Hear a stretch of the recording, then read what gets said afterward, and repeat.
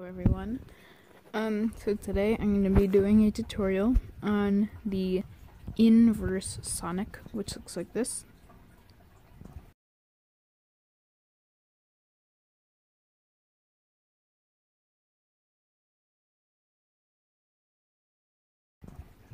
And it's kind of similar to a twisted sonic, except it's only 1 revolution instead of 1.5 twisted sonic, inverse sonic. So yeah, into the tutorial. Actually, before we start learning this, make sure that you know how to do the regular sonic, because it could be a lot more difficult and confusing if you don't know the sonic already. Okay, so first you're gonna hold it the same way you do to start a sonic. The portion which you're holding it could be in the middle, like I can hold it in the middle.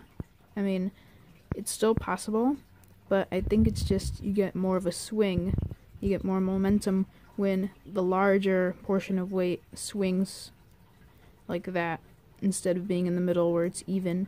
So I'd recommend doing it, holding it 2/3 of the pen just like this, and then you'd start by, so you're gonna start here, as I said, and then you're gonna kind of, before you even swing, you're gonna bring your pointer finger just in front of your middle finger, and then when you swing, then you move your middle finger back, so that way it has room to turn and then complete.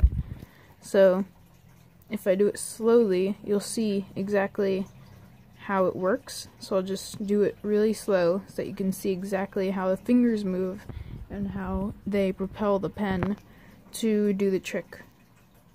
So start here, and then go in front, and then this goes behind so that it can go over just like that. So it's basically a sonic, but instead of catching your fingers like behind, you're catching them in front. So think of that. That really helped me when I was learning it. And then at the end, since it's impossible to like keep, you can't like bring the pen in front of your pointer finger, that's impossible. So what you have to do is just set your pointer finger back so that it could then complete it, just like that. And one more time, you do the swing from this position with your pointer slightly in front, and then it goes right into here. And then you keep going, the momentum pushes it, and then should just fan out just like a regular charge should be the ending. So yeah, inverse sonic. It does kind of seem irregular. Definitely did for me when I was first learning this. So, and of course it does get a little less irregular, and it becomes natural since your fingers are trained to do that motion. And yeah, that's about it. So practice makes perfect. Keep practicing, and see you next time.